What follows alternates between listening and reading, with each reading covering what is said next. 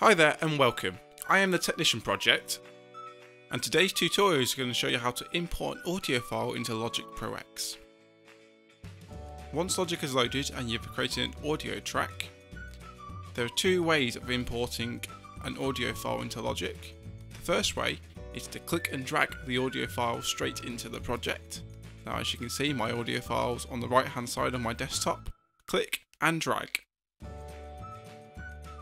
And then you want to drag it back to the beginning.